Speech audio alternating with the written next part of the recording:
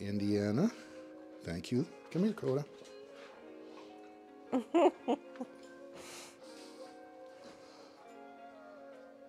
So yeah, it was rather funny when that happened. They have their triggers. Mm-hmm. Pavlov was right. So, Pat Nixon's meatloaf, and it is going to be a simple recipe, but it takes time. And we're also doing comfort food with that. My mom had a couple recipes that I thought would go with the meatloaf. So we're making grown-up mac and cheese, which is an Ina Garten recipe. Also, my mom's favorite, Swiss chard. We're going to have that sauteed, so we'll have greenery with food. So it won't just be meat. Sorry about that. And then...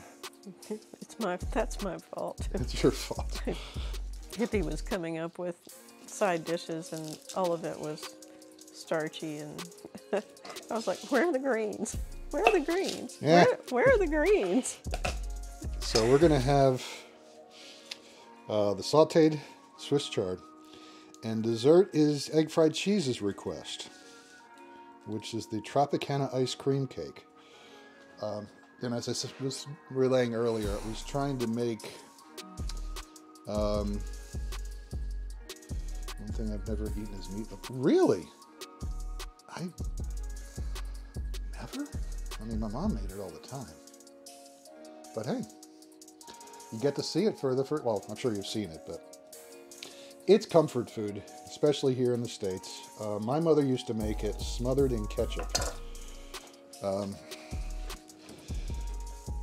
Basically, the top of it was a ketchup tomato thing. Always good, but I don't think she followed a recipe for that. I think she just sort of winged it. Yeah, I never got my mother's recipe for meatloaf, but she made it quite often. Didn't she get... I'm sorry, go ahead. I have my own recipe that I found out of a magazine that I have used for years. It's called Depression Loaf because it has inexpensive fillers in it that anybody would have in their pantry pretty much.